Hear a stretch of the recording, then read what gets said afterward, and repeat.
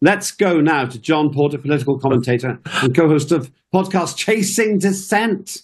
That doesn't sound very conformist, John. Yeah, I know. I've actually just put a post up on YouTube asking if I should change the name because I think dissent's an unapproved word now. It's a hate word. It's a hate word. Yeah, I think it is. Do not question authority, John. Yeah, I think I need to go. I need to go back to my original name. I think maybe, which was Chasing Liberty. Nice, positive. I quite like Chasing Dissent, though. Use it while you can. Yeah. Let's see how dissenting you are about these news stories. First of all, murder swords being used by criminals to rob victims of their lives, says the Home Office. We do seem to have a bit of a knife epidemic. David Curtin said earlier on, it's not knives that kill people; it's people that kill people. Well, make a difference? I mean, you can't ban knives, can you? You can't. That's the thing. I mean, the Chinese try it. You know what happens in China if you want to go and buy a new cleaver or a kitchen, a big kitchen knife or whatever. You have chopsticks. You have to go to a shop, right? You give your ID over. You get a number laser engraved on the knife. They drill a hole in it, and it must be chained to your workstation while it's being used. Really? Every knife is registered. That's what's remarkable. Coming. Yeah, that's China. Extraordinary. Yeah, I know. But they don't have. I don't know, but I guess they don't have the knife crime problems we have. Yeah, I've lived in Hong Kong. Unless you get too close to someone's table. Yeah, China's nuts. China's nuts. I remember I've been an operational police officer in the UK, and the Chinese, when something goes wrong at a Chinese takeaway, don't be near it because they'll be out there with the cleavers and they'll be running about the street. The Chinese embassy, I'm told, has fewer offences and perhaps no offences than any other embassy in London. They do seem to be very well behaved, but Britain isn't. Yeah, but how many police stations have they got? How many secret Chinese police stations have they got in London? And remember, everybody Chinese that's here has a relative in China, and that's big leverage.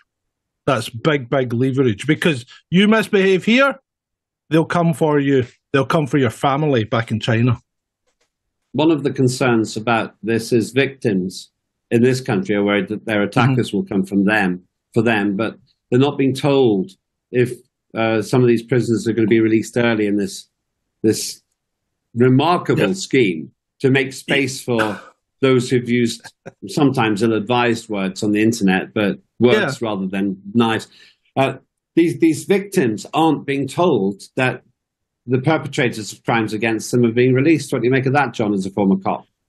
Well, I don't quite understand what we're trying to do with the prison, service now. The way that we don't. Let's call it what it is. It's a punishment now, right? Nobody tries to rehabilitate you. You don't go to prison to get rehabilitated. If anything, as a prisoner or as a convict or a criminal, you go there to learn new skills and how not to get caught as easily the next time.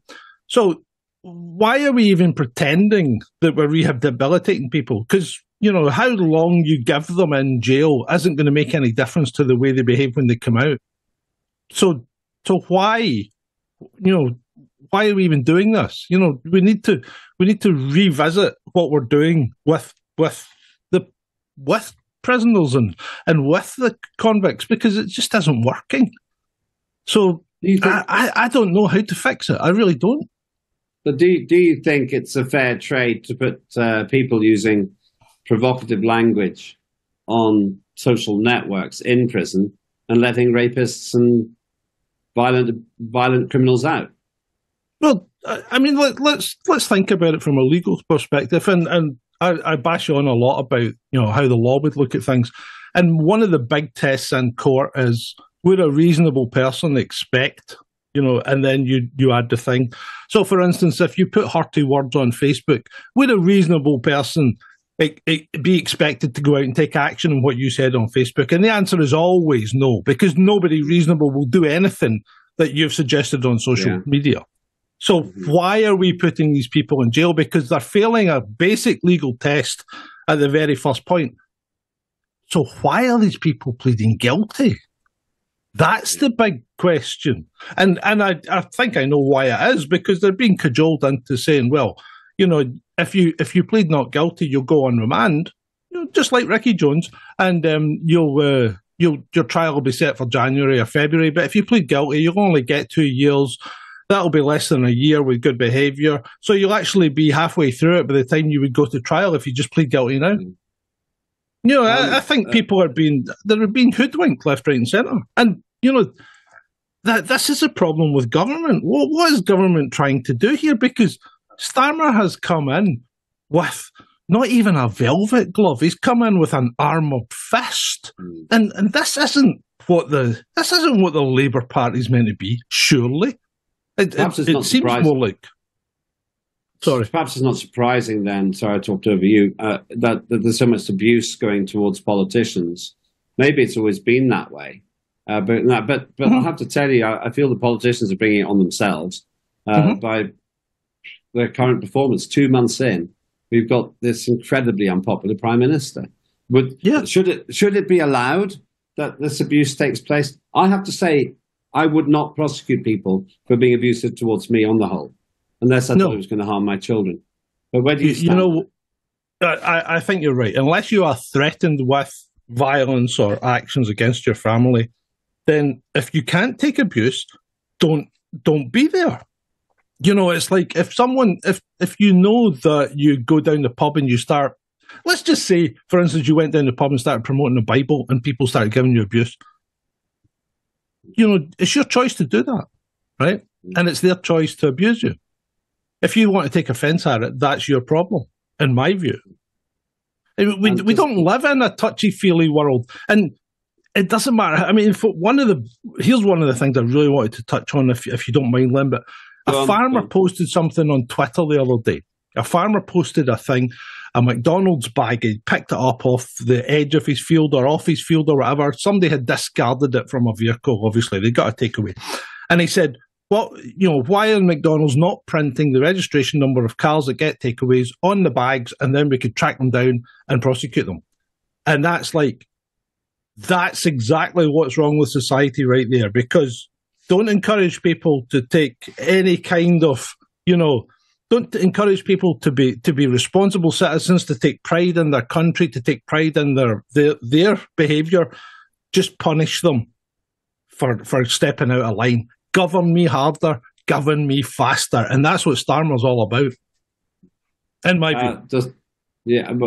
In your view, one last one we can't really mention. By the way, I happen to agree with you. I'm not saying in your opinion. I happen to agree with you. yeah. No, a bit occasional on my part there.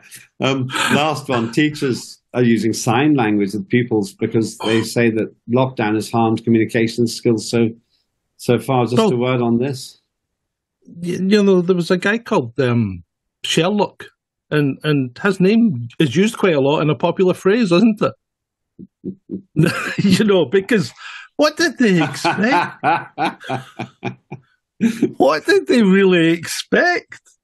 We are a visual animal. We communicate more with body language than we do with speech.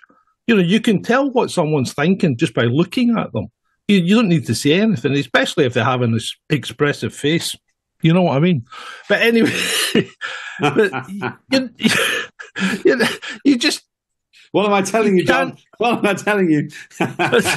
You can't pick up. You can't pick up nuances. You can't pick up meanings and things like that if you can't associate it with a face. You're completely destroying people. And my daughter was a victim of this as well. She was in early high school when this all started. And she just went to pieces. And she wasn't. She was a confident youngster, but then when this happens, she just went to pieces, and the anxiety levels went through the roof. And it's only after 2 years of homeschooling and encouraging her that she now goes to college. And, it's making a big difference because she's now back interacting with people.